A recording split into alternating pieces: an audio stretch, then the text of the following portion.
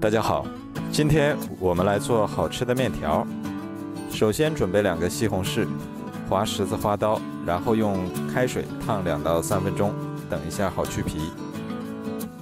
再把西红柿捞出来去皮，然后切成小块。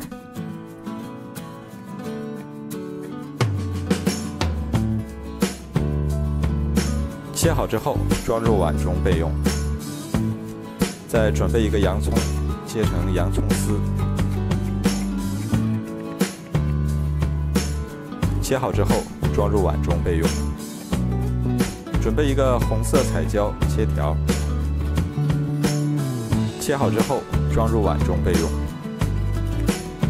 再准备几个青椒，切成青椒圈，装入碗中备用。再准备2块鸡胸肉，先切条。再切成小块，切好之后装入碗中备用。锅中倒入1大碗清水，然后放另一边，把它慢慢烧开。再另起一锅，热油，油热之后放入切好的鸡胸肉，翻炒，中小火炒至鸡胸肉完全变白。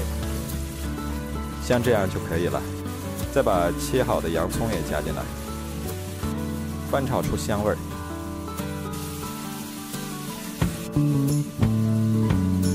炒香之后，再把青红椒也加进来，翻炒均匀。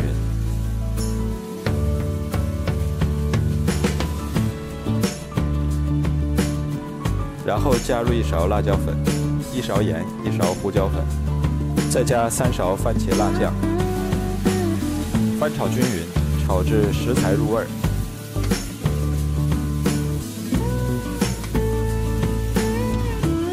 再把西红柿加进来，翻炒出汤汁。像这样就可以了。然后加入清水，没过食材。煮开之后，加入1碗水淀粉，煮至汤汁变粘稠。像这样就可以了，先放一旁备用。水烧开了，锅里下入面条，中小火煮3到5分钟，煮至面条变透明状，像这样就熟了。再把它盛到碗中，